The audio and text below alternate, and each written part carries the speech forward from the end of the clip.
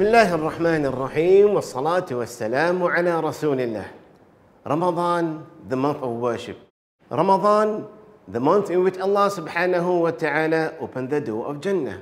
Ramadan, the month in which Allah subhanahu wa ta'ala closes the gates of Jahannam. Ramadan is the month in which Allah subhanahu wa ta'ala chained the shayateen. The month in which you get your sin forgiven. The month in which you get your piety and your fear and your love of Allah Azza wa Jal increase in His sight.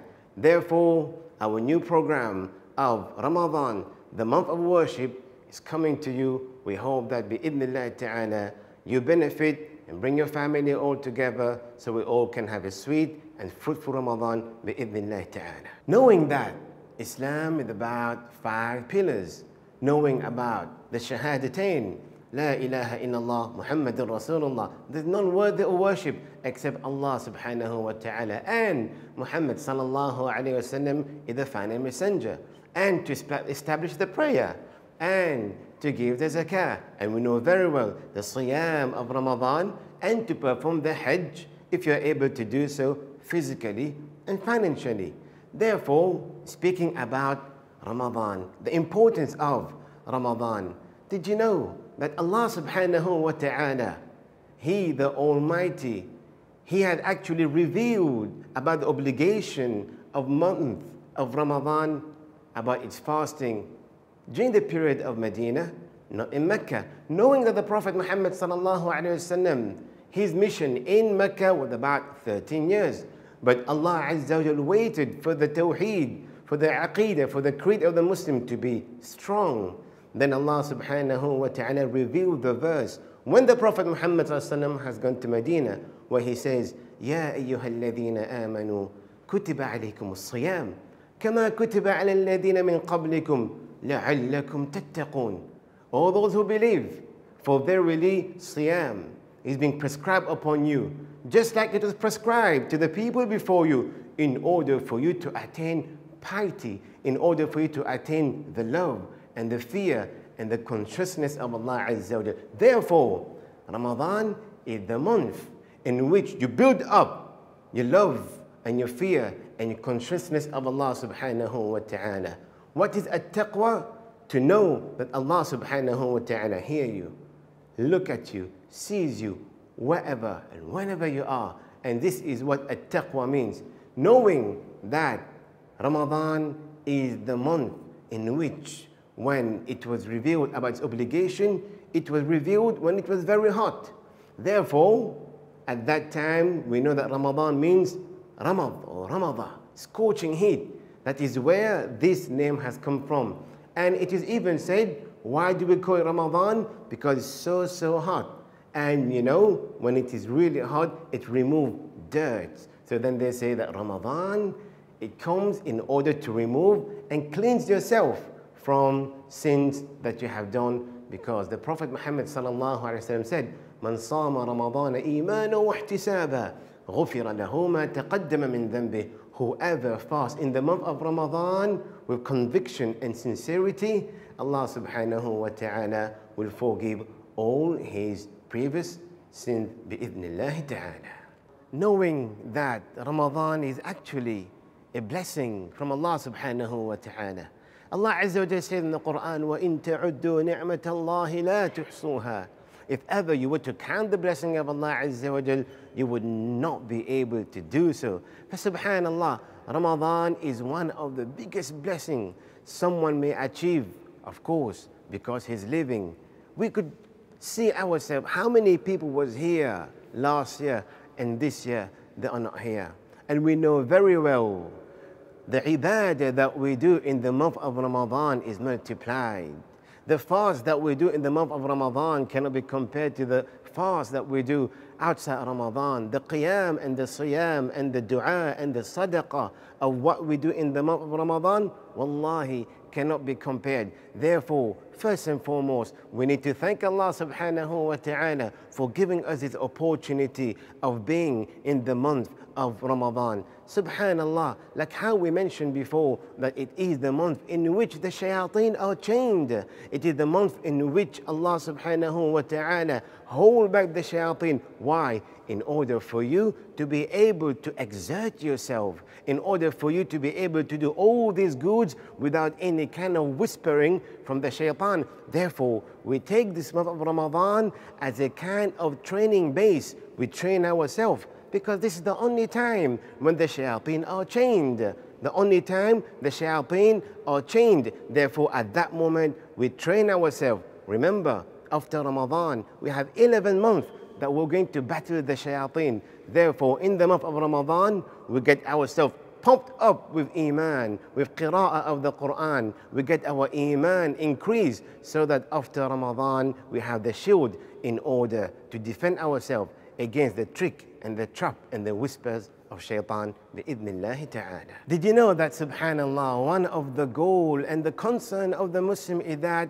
they always want their sin to be forgiven. They were always concerned the sin that we have done. Have Allah subhanahu wa ta'ala forgiven all these? Will Allah subhanahu wa ta'ala forgive all these? Therefore, Ramadan is the time. This is one of the mercy of Allah subhanahu wa ta'ala, that He has made you alive at the time of the month of Ramadan.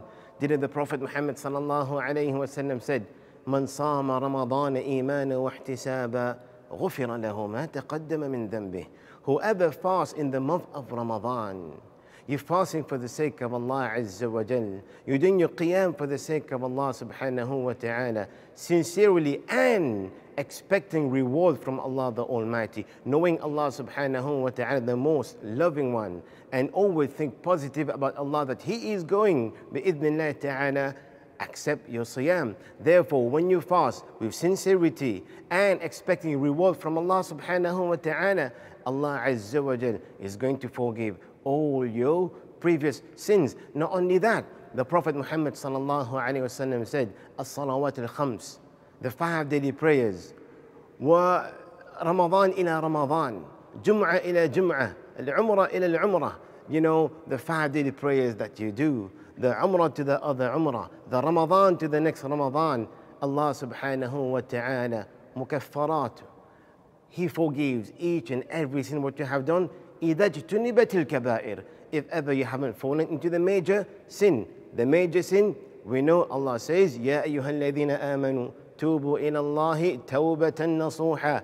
And for the major sin, that Allah subhanahu wa ta'ala says, to seek repentance with sincere repentance, that you don't go back to it again. And as for the other sins, Allah subhanahu wa ta'ala will forgive them if ever you fast in the month of Ramadan with sincerity and expecting reward from Allah subhanahu wa ta'ala. And you can feel it. For the past Ramadan, at the end of Ramadan, you felt good. At the end of Ramadan, you always wanted to meet Allah subhanahu wa ta'ala. Did you know why? Because at that moment, shaitan was not there. At that moment, Allah was actually forgiving your sins. You felt good. You felt like a newborn baby. Therefore, Ramadan is the time for us to be able to merge these kind of iman into our daily life, and we ask Allah subhanahu wa ta'ala to make it easy bi'iznillahi ta'ala. Remember that fasting from dawn to dusk is not only about starving yourself, it actually makes you someone who's grateful to Allah subhanahu wa ta'ala, knowing that you were able to eat and drink and satisfy your biological needs before fasting, and now you're able to control yourself. It is called self-control and self-restraint bi'idhnillah ta'ala. People believe, subhanallah, that siyam is only about abstaining from food from dawn to dusk. That is not the main objective of it. You know, when you actually abstain from food and drink from dawn to dusk, it actually has a big impact on yourself. Allah subhanahu wa ta'ala has made siyam in that manner because there are many benefits into it. First and foremost, is that make you more grateful of what you have, because outside Ramadan we eat and we drink and we satisfy ourselves. Therefore, when it comes to Ramadan, then we come to know how grateful we were. And at the same time, when you're abstaining from food and drink, subhanallah, it makes you feel how the less fortunate people in other parts of the world are feeling. Therefore, at that moment, since it is the month of building your taqwa, it makes it easier upon you to remove your zakah, to remove any kind of sadaqah, in order for you to give it and put a smile in people's face and heart. Subhanallah. And we know very well, Siyam is about to restrain yourself in something that's called self-control. You control yourself from food and drink, and at the same time from satisfying your biological needs from dawn to dusk. From satisfying your biological needs from dawn to dusk. Therefore, this is the three main things that we need to abstain from. And apart from that, all the sin in Ramadan and outside Ramadan. Since Siyam is about restraining and self-controlling, you know, when it comes to anger, it makes it easier upon you to actually control your anger. If you want, people nowadays, we know that we are prone to fall into sins in regards to cheating, lying, not lowering the gaze, you know, doing any kind of mischief, calling people names. When you are fasting, it actually restrains you from doing all these. Therefore, Siyam is not only about abstaining from food or starving yourself. It is something that actually makes you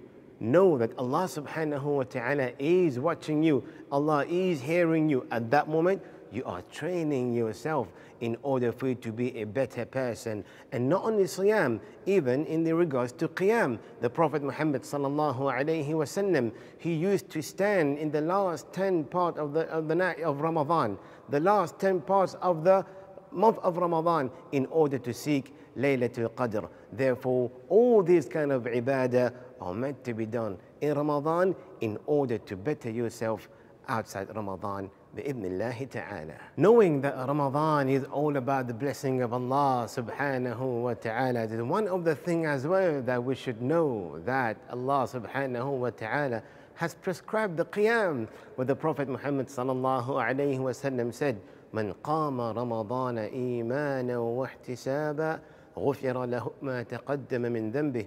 Whoever stands in the night in prayer, seeking the guidance and the mercy of Allah Azza wa Jal, with sincerity, expecting the reward from Allah Azza wa Jal, Allah subhanahu wa ta'ala will forgive his sins. Remember that the Qiyam is between you and Allah subhanahu wa ta'ala. You're standing in front of Allah Azza wa Jal. Remember, during the day, you abstain from food for the sake of Allah subhanahu wa ta'ala. During the night, you abstain from sleeping for the sake of Allah subhanahu wa ta'ala. Remember that on Yawm al-Qiyamah, the Siyam and the Qiyam, they shall come to intercede for you on the Day of Judgment. The Siyam will say, Ya Allah, for verily I abstain him and I refrain him from eating during the day. Therefore, Ya Allah, I intercede for him, and Allah subhanahu wa ta'ala will accept that intercession.